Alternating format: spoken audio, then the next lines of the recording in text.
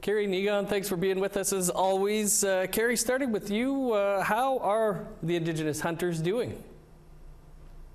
It's really interesting what is transpiring here in the province. We're seeing more focus on hunting, traditional hunting, using hunting as an educational tool. There's a resurgence of land-based education. And right now I'm seeing a lot of communities having community hunts and places where they're teaching the younger generation some of the traditional practices that go along with hunting and stewardship. The interesting thing, though, as this is happening, we're seeing a decrease in the amount of places where people can hunt. Like there's has been a number of crown land sales that's taken place, so it's decreasing the places where hunters can go and actually harvest animals, and it's it's kind of sad, actually. Yeah, certainly a big issue out there in Saskatchewan. Negon, what are you hearing from the fields and streams of Anishinaabe territory? So absolutely, as Carrie said, the pandemic did something interesting in our communities. It made people who were stuck at home, who were stuck close by to the local, often with relatives, to relearn hunting practices, fishing practices, traditional practices, even of harvesting the earth, harvesting hide, harvesting medicines in different ways, and learning about those techniques again. And I think that's a good trend. That's something that you see young people particularly picking up the work that our ancestors have done. But Carrie's absolutely right. There is an ongoing shrinking and shrinking and shrinking of public use land.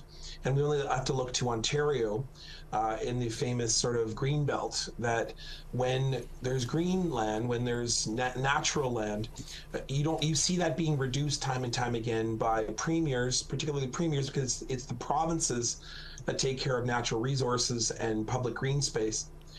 And so you don't see a lot of traditional territories being opened up. You see them shrinking.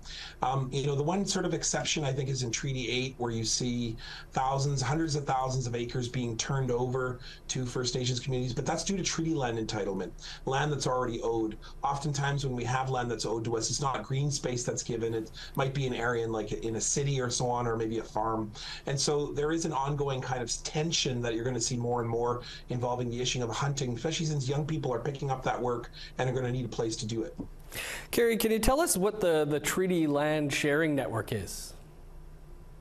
It's a grassroots organization. It doesn't have any government influence. It's just farmers and Indigenous people who got together and decided that they needed to do something to honor the land sharing agreements that treaties are based upon. It came out of the crackdown on trespassing laws and what happened with Colton Boushie. It was farmers within Saskatchewan who wanted to do something. They wanted to show Indigenous people that, you're welcome and that we honor this treaty. And so it's just farmers who've gotten together and they have developed this organization where they've opened up their land. They say what's available, whether it's berries, whether it's space where they can hold ceremonies, whether it's spots where they can go and hunt and harvest and use their land. The only requirement that they have is that they let them know when they're going to be accessing their land, and they have signage up on their property where you'd see no trespassing or private property. They have signs that say something about Indigenous people are welcome. I'm not sure of the exact sign. I haven't seen it, but yeah, they post signs on their properties saying that they are part of the Treaty Land Sharing Network. And you just go online, log in, find out where, contact them, and make arrangements. And it's a really neat grassroots organization, and I think it's totally cool. They're not confining themselves to provincial jurisdictions. They're going by treaties. Right now they're just working in Treaty 4 and Treaty 6, and they hope to expand across Canada and show people that individuals can honor treaty. Given all that, Negon, can you kind of put into context for us hunting when it comes to provincial jurisdiction? There was a really famous sort of battle a few years ago here in Manitoba. And while it's important to talk about treaty, but generally Indigenous rights that relate with the land often involve hunting and fishing.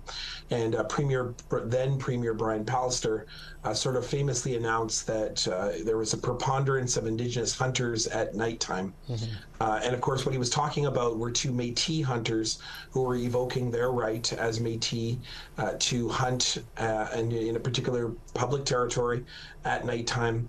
And it's a kind of typical stereotype of the ways in which mainstream society sees Indigenous peoples evoking their rights to access a livelihood, whether it be lobster fishing, whether it be hunting for game, moose, deer, or whether it be fishing, just generally for fish on a lake, like Lake Winnipeg, for example. There's this kind of demonization of Indigenous peoples that happens when we are evoking our rights that sometimes may be contrary or contradictory to the rights of Canadian hunters and fishers. And so as a result, we're often put in those situations of subservience or seen as a problem. But the fact is that I hope Canadians start to see that as we pick up more, and perhaps surprisingly to some Canadians, we are hunting and fishing more than ever, by wanting to return to our livelihoods, to our traditional ways and as peoples, that we want to be able to create a society in which people can understand that this is something that our people have done for millennia, and we're simply continuing that tradition. We're not seeking anything extra or unique. And unfortunately, for many premiers, like then Premier Brian Pallister, but some of his contemporaries now, they often treat our treaties as our treaty rights as something oppositional to Canadians when it simply is not. Kerry Nigon, interesting conversation. We'll have to leave it there. Appreciate you taking your time.